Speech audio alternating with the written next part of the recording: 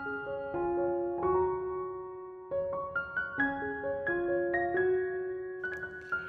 Stampers, my name is Linda Bedinger and I'm an independent Stampin' Up! Demonstrator in Denver, Colorado. And this is my buddy Puccini. He keeps me company in the craft room. We've got a very subdued Puccini today. He went to the vet for some of his shots and so he's not feeling 100%, I don't think. He's been doing lots and lots of napping. I have a very fun card for you today. I have taken up the stamp set new in the catalog this time, Seaside Bay.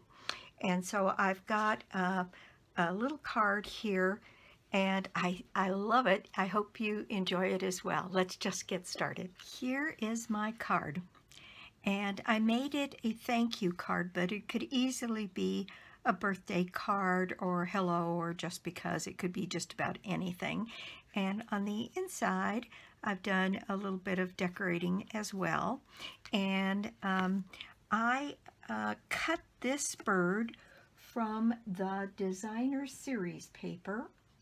And the designer series paper is this, which is, the package is called By the Bay 6x6 Specialty Designer Series paper, and some of the pages are foiled. The back side of this one has fish.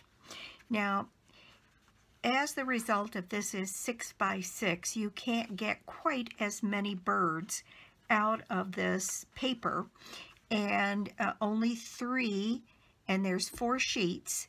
So it is 12 birds that you can get out. Now I used one big one and then I used a bunch of little ones, and my little ones I stamped and die cut. And I also stamped, let's see, I stamped and die cut 2 of the larger birds. And sandpipers, which is what these are, do usually have darker brown markings. In fact, they're not all just like this. They include some much darker brown markings on them. And I did this one and I colored these little birds to match this, which was in the designer series paper. And these birds are never quite like that, but they were so pretty I decided to use it anyway. So I cut a second bird, and I think I'm not crazy about this. I have to work on this some more to get some different color markings on here so that he looks more like a real sandpiper, and then I'll do something with that. So on this one, I'm going to use some of the material that I did to make this bird look a little bit like this one. And so first thing I did was I used my blender brush. I'm going to bring out scratch paper here because this is going to be, well, not completely messy, but maybe a little. And I wanted to make sure I didn't have any color on this. And this one here has such a rich kind of blue, and all you have to do is take your blender brush and just move a little bit of that ink around, and magically you get this kind of navy look on the bird. So there, that's the first part. The second part has to do with using my petal pink blends, and see my dark petal pink, but maybe this lighter one will do what we want to. And oops, wrong end. Get some of, yeah, that'll work just fine. Get some of that color in there on the bird, and maybe kind of go over those legs a little bit and that beak a little bit to get maybe a bit of an orange highlight. The other thing was I used a bit of Pool Party in the blends, also to get this kind of pretty blue in there. And I added some just kind of here and there. And I did the same thing with my little birds. So I've got 4 little birds. Well, actually, I've got quite a few little birds. A couple of those I had started to do that brown color, and those will all have to go together here. And let me see if I've got 4 here that are uncolored. Yes, they are. And we're going to do that same thing to these birds. I'm going to use my blender pen and move some of that blue ink around on these birds. While I'm at it, I will do a little bit of the petal pink on here just so that all of my little birds match. And I'm not going to put whole bunches of that on there, but just a touch here or there, and then follow that up with a little bit of this pool party for the brightness of the blue. And we'll get a little bit of that on here. Then, I don't know, it's just me, but I don't like birds without eyes. So, in fact, I forgot to do this little guy. I use my black marker and I give these little birds very distinctive eyes. They don't seem right to me without eyes. So there are my little birds for this, 3 for the front and 1 for the inside. And then what else we need to make this card is I used a basic white base, 8.5 by 5.5, scored and folded at 4 1/4. Then I have 2 pieces of basic white. The first one is 4 by 5 1/4, and we're going to build this piece on top of there. And then someplace here I have 1 for the inside. I have a balmy blue piece that is 4 by 5 1/4 for the outside edge, and then a piece for the inside that is 3 3/4 by 5. And here is my 3 3/4 by 5. So that's what's going to go on the inside. Then I have 2 pieces cut. I have this piece, and it comes from this piece in the Seaside Bay, and I have cut this piece. You can use either side. On this one I use this side, so on this one I decided to use this side. And this is 4 inches by 3 1/2. And then this is a piece of Sahara sand that is 4 inches by 3 1/4. And these are the pieces that make up my sand and sky in this piece. Now you could use, there's a limited number of these pages in here as well, but you could easily use your blending brushes with the balmy blue to get the same kind of an effect. Okay, now what I did here was I just tore this and I put a couple of pencil marks on here. Let's see. Yes, I put a pencil mark. I don't know if you can see it or not, but I put a pencil mark down here, a little less than 1/4 of an inch down, and then I put one over here, and that mimicked where I wanted the tearing to happen. And what I'm doing is tearing this paper towards myself. And the reason that you do that is so that you get this little rough edge. And on the back side, it just doesn't show as much. It just looks messy. And this way, you can get your paper down here. And I'm aiming for this little spot over here so I can make my paper, go back and forth and dip down. And it's like it's on a little bank of sand. And eventually I want to get down to this point over here. And there is my torn paper edge for this piece. And this one is looks like it could stand to come down just a little bit. It's going to fit right in here and cover this part. I use the By the Bay dies and stamp set. These are the dies, and I used the short grass. I used the 3 sandpipers. I used the large sandpiper, and I used 2 little shells, the smallest of the shells, and this die cuts out both of those. And then there's another die, and I've misplaced it, I can't find it. It cuts out this shell here. And here is the stamp set. And so I used this one, I used these, and I used the large bird, the 3 small birds, this shell, and that's it in the stamp set. I have my shell here, which is on this side here, and then there's one on the inside.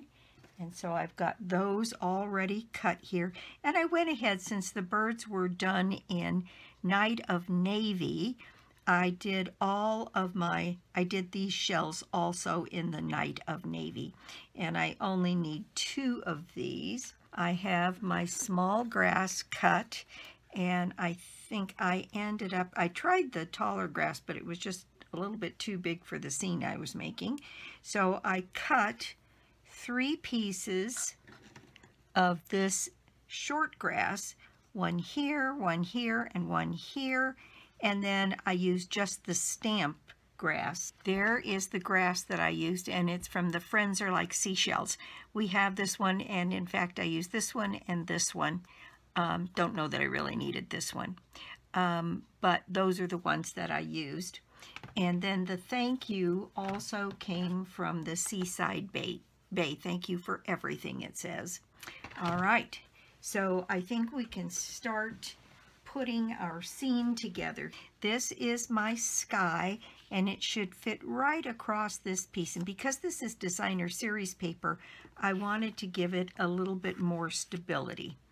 So that's part of the reason that I'm putting this on here. So what I'm going to do is place this on my card front here, on my 4 by 5 1/4 panel,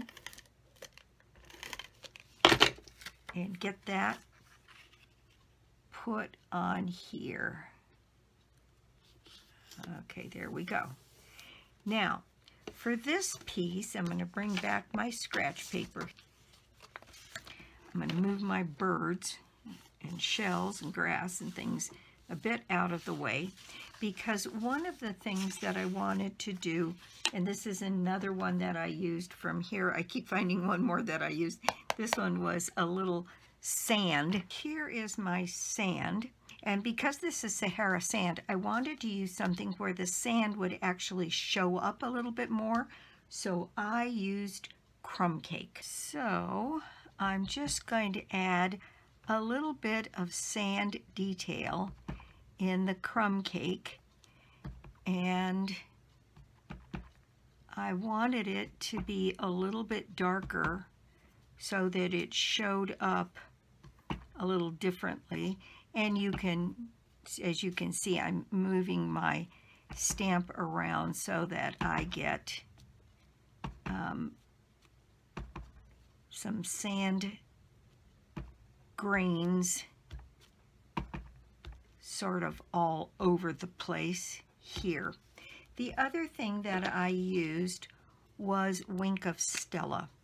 And if you remember or think back on a time, or maybe the sand is right outside your door,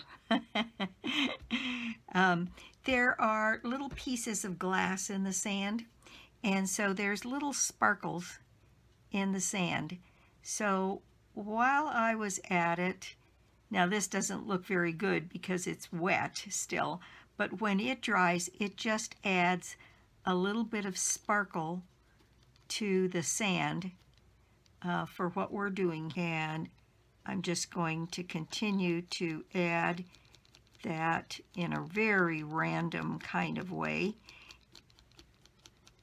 so that the sand sparkles a little bit as it would in real life. So I'm going to let that dry for just a minute, And in the meanwhile, what we're going to do is work a little bit on the inside. I have my crumb cake here, and I've got a blending brush, and I'm going to get that off there a little bit, and I'm going to add some sand color to the inside on the bottom of my card. Kind of across the bottom and maybe up a little bit on the side.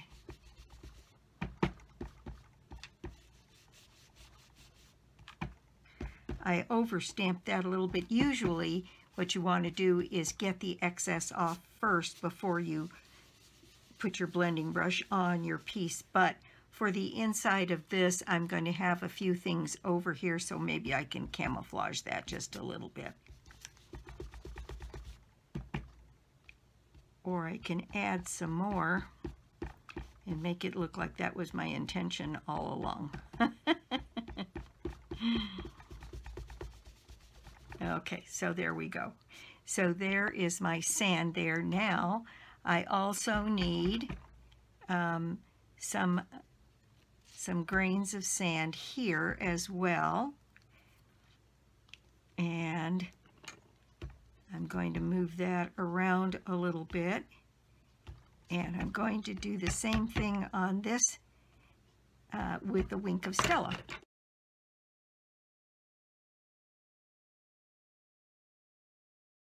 This one is not completely dry because I can still see an awful lot of the wink.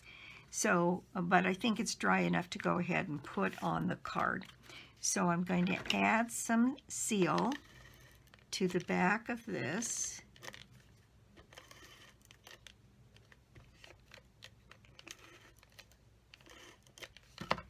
And add that to my card front.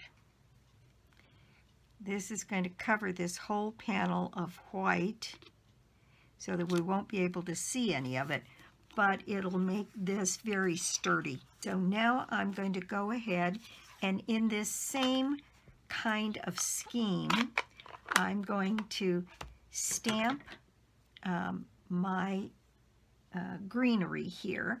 And for this greenery, I used old olive, and that was what I used for my cut grass as well. I used the old olive. So I'm going to move these things out of the way here.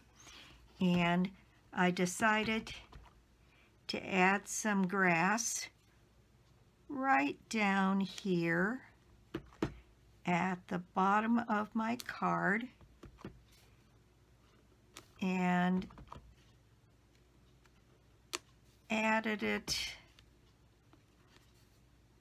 all over there. Then a little bit right up here as well.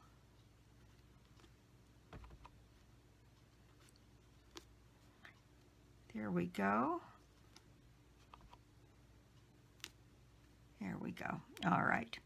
Then I went ahead and put in some of these grass pieces, and I put the one up towards the top here just flat on the card, and I'll use my dot runner for that.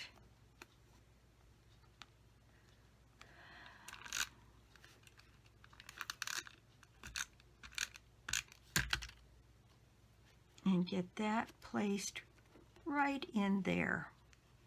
Then I put my couple of my birds up on dimensionals, and I put one little bit of grass right over here. So I'm going to go ahead and add that. And I'm going to have it go off the card just a little bit, just to add a little bit of interest because we still have the card base to go. Now I'm going to put some dimensionals on some of my birds.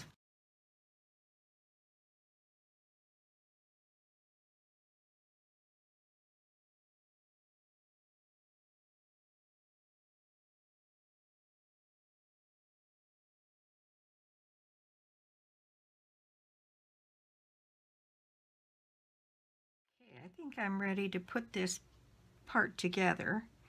I'm going to move this grass down here, and I did raise it up on dimensionals. And then I put my bird here so that he was a little bit in and behind the grass. So I'm putting him right in there. Then I have my little birds. I have a raised one right up here, another raised one right back here, and then this little one down here is going to be in the grass but right flat to the card, and I can disguise the bottom of that grass by doing that. Next, I did cut some of these white shells, and one of these, I think these are called conch shells. To give these a little different dimension, I did color these with Wink of Stella.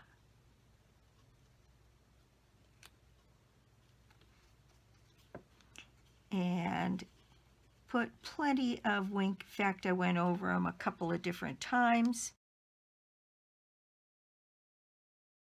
These little shells I just put down here on the bottom, and I did use the shimmer paper to cut these out so they started with a little bit of sparkle. I'm going to lay that one down there and then put this one right across here, and then add this other one right underneath this one, right in here. There we go. And there is my scene. And then the next thing we need to do is our sentiment. And I have a little piece of Sahara sand that is 1 inch by 2 inches. And then I have my stamp that says thank you for everything. And I did that in the crumb cake on this Sahara sand piece. And you could do that a little bit darker. I suppose we could do it in Night of Navy just to do something a little bit different.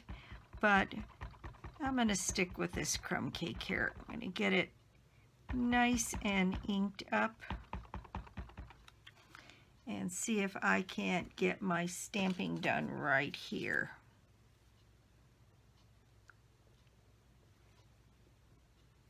I'm going to hold that to let the ink sink in just a hair. And there we go. I've got a nice thank you. Now I did use my stamp with the sand back in the crumb cake just to lightly add a little bit of texture to this piece. And then I did go around the edge of it just to give it a little bit of distinction with the crumb cake and a dauber. Got a nice edge to it. And then I have a little piece of our linen thread. And what I did was I put 2 pretty good sized dimensionals on the back of this piece. Actually, I think I'm going to put on 3 because I'm going to be sticking this string to the dimensionals. So there we go. And then this string wants to curl anyway, so I just put a piece of it like across here, came up and around. It wants to make a loop, that's fine with me, and maybe a loop out this side, and this strand hanging down here, which we might be able to fray a little bit. And see, I think I ended up with another loop down here, and again, just twisting it a little bit encourages it to do that. And maybe another piece kind of hanging off the edge down here. There we go. And there we've got our thank you. And I think we can take one of these edges and just fray it a little bit by putting our poke tool in it and separating those threads a little bit. I think it makes it look a little bit more interesting if it's not got a perfect end on it. All right, and so now I'm going to put this in place right up here.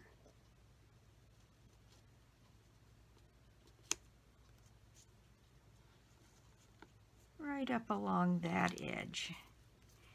And if you've got too much of this linen thread and it makes it feel like your dimensionals won't stick, you can always just add a glue dot on top of that dimensional, and it won't give you any more height, but it'll give you a more firm feeling that this is where it's supposed to be. Now, let's go ahead and do our decoration on this piece, or maybe on this one we can put a die cut one. There we go. We'll just change it up a little bit. And we'll put a die cut grass right in here, and you can see what we did here. That would need to come down right down here to the bottom edge.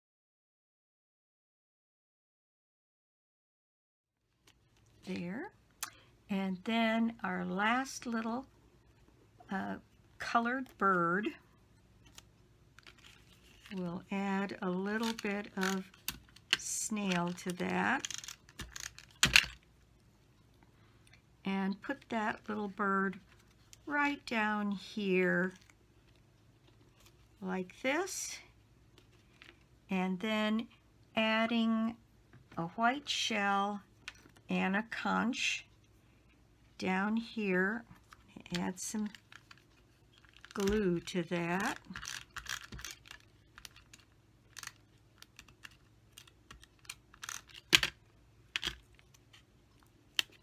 And then add some glue to my other shell here. Maybe somebody will tell me what kind of shell this is. I see them all over, but I don't know what it is. I don't know what it's called. I grew up where there was no water. So that's stuff I don't know anything about. So there's the decoration for our inside. And you could turn this into a birthday card in just no time flat. All right, so now we have our piece of the white base, and we're going to add some seal to the back of it and add that to the front of our card. I just think it's so pretty. And then add this to our balmy blue piece.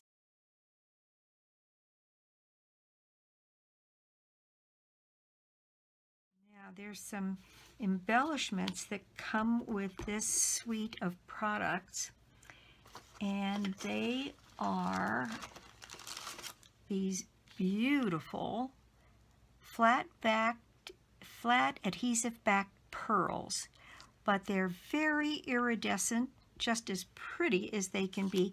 And because they're kind of flat, you can probably get away with putting one in the front. Now, on these shells down here, I did add some wink of. Then I took one of these little pearls and added it just to the edge of this sentiment, and that's how I finished it off. Isn't that just pretty? I am really tickled with this project. I love sandpipers. I know I didn't grow up anywhere near the water, but I just love them. And I'm happier with this sentiment. The stamping is a little bit darker, and the rim, the edge around the rim, is a little bit darker. And I think adding the real grass on the inside is an improvement as well. So, and you see this is just about dry now, and those little bits of Wink of Stella in here look okay. In fact, I'm just going to go in and add little bits more of it so it looks more random. And there we go. That is the project, my project for the day. Thank you so much for stopping by my YouTube channel today. I do so appreciate it. And if you don't already have a Stampin' Up! Demonstrator, well, I'd love to be your demonstrator, or you could join my team. Exactly 4 days left in the month for the join offer and for celebration. So I hope you take advantage of it to get a few more free things, or to join if you've been thinking about it. And I'd love to have you on my team. And then starting on March 1st, there is going to be some online exclusive products available. The first of them is going to be something called Hello Irresistible. It's a sweet collection that has stamps and dies, and it's a floral. And then it also has some beautiful paper and some loose frosted dots. Then there's some new 3D embossing folders that'll be released, and some gilded 12 by 12 paper, and then another stamp set that is basically numbers and letters, and that's all going to be available on March 1st. I'm going to try and have this up on my blog so you can see what it looks like, and then as it becomes available, put out some announcements. And let's see, there's always a $60 prize draw from me on a monthly basis, and all you have to do to put yourself in the drawing is put an order of any size on my store, lbedinger.stampingup.net. And you can get to it through my blog, www.inkandingenuity.com. And this one, there won't be a kit because there's too much stamping that has to happen here. So I'm thinking also of adding a category, just cards for sale. If you'd like to have this card, I'll make up 5 or 6 of them. And again, once they're gone, they're gone. And that should be up within a week or so, and I will, if it can't be in a kit available for you to purchase, and my kits are pretty affordable. They're $10 for enough material to make 2 cards, if it's inappropriate for a kit, then it might turn up as a card for sale. And so you could still get the idea and then decide after you look at it if it's a stamp set and die set that you want to have. So that's it for me. I will be back soon with more cards, more projects, and more tips. Bye!